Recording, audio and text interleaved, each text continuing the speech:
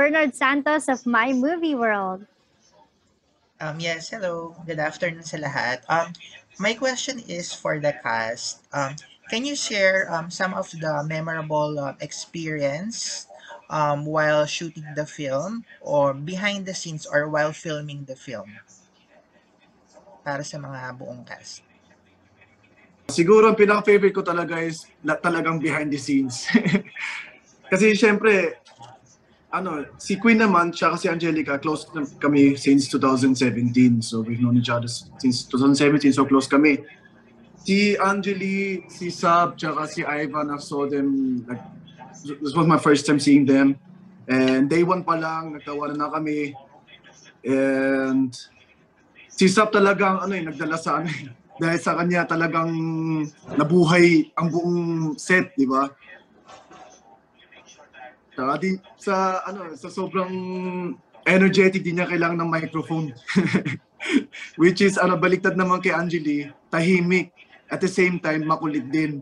Tawang-tawa sa akin yan, di ko alam kung bakit eh. Basta yun. Kahit mismo on set mismo, gumaganon siya para tumawa ko sa set, pero kailangan professional eh. Si Direk naman, naging friends din kami, so talagang close kaming lahat. So I had really much fun, although in a short amount of time, I had really much fun with them and I hope to work with them again soon. Thank you, Marcos. Ayan. Yan. Wait, nalatawa ako. Yan. May naalala ako. Nyam. Nyam. Wait lang. Kasi ganito, yung behind the scene, parang mas maganda atay na lang ipalabas kaysa sa...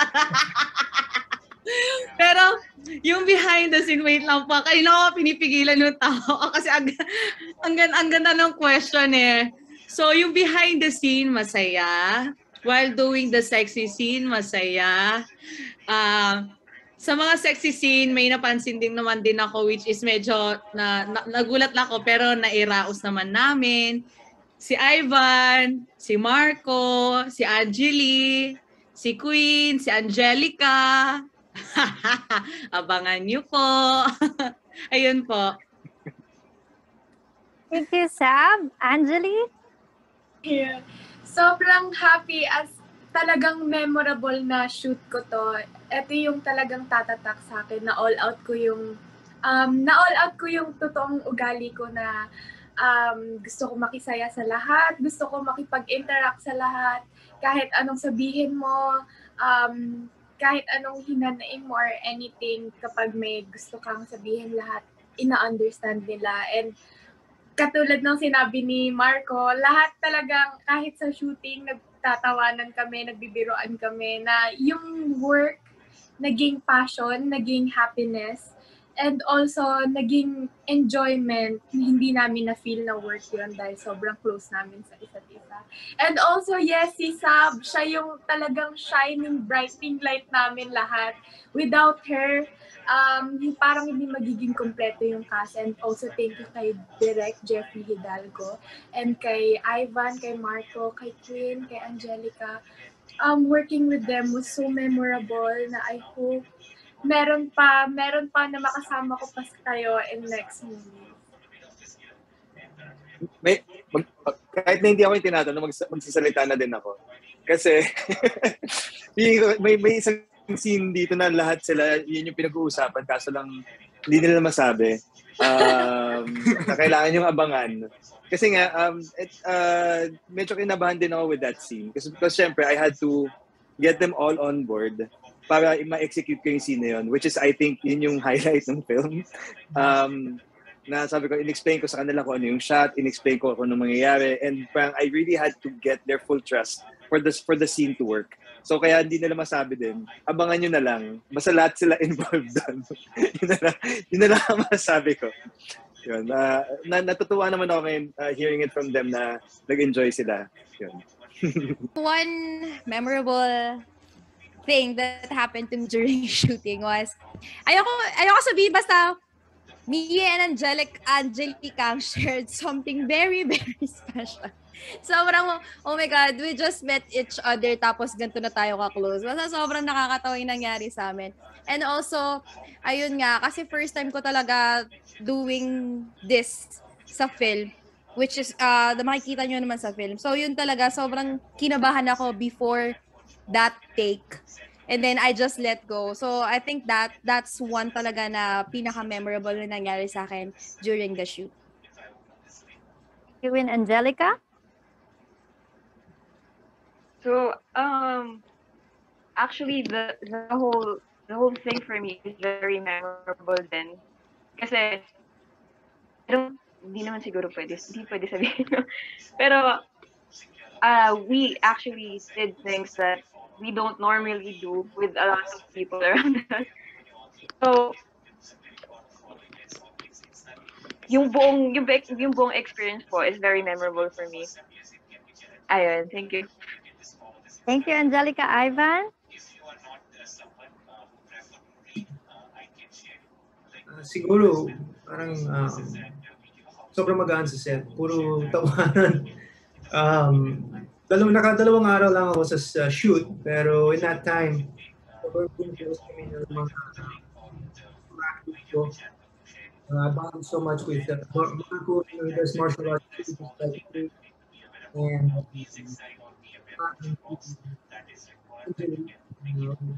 we had so much in common because